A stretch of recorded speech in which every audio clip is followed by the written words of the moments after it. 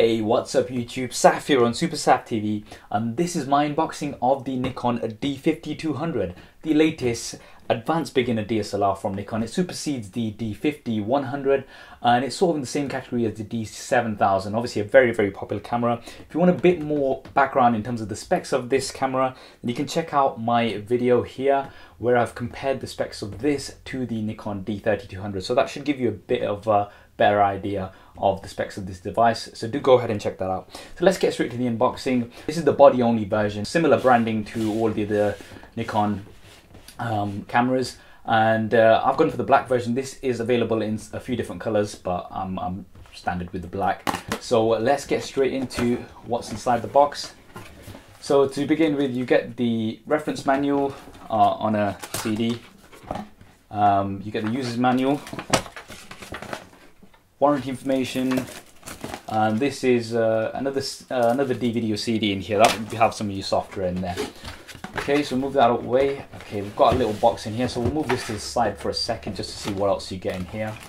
So you've got your strap, standard, there you go. You've got your analog cable, so this is going to allow you to connect the camera to a TV or something to see your shots. This is your standard USB connector, and then charger. You're not actually, that's quite interesting. Yeah, so this is going to connect on. So this is UK, so you've got your charger here, which is the MH24. So there's no wire on here. It's gonna connect directly into your wall, and you can put the battery in here. Let's see what else we have in here. Okay, so you've got the battery. Now the battery that it comes with is the ENEL14. Now yeah, this is the same battery that you've got on the Nikon D3200 as well, on the 5100. So if you're upgrading from one of those, then that should be pretty cool as well. And then I think that's the guard for the flash gun, hot shoot. Okay, so let's have a look in here. So we'll get nothing else in the box, so we'll put that to the side, and let's see. So we've got, there it is, the Nikon D5200. Looks pretty small in here. It's quite nice and compact actually, really good. The body is very, very similar to the Nikon D5100, which it supersedes. So very, very similar body, buttons in the same place. Just having a quick look around, some of the key things here. You've got a stereo mic at the top, which is going to be pretty useful. All the buttons are in the same place. Obviously swivel out screen is one of the key features on the Nikon D5000 series. Very, very useful, a key selling point there.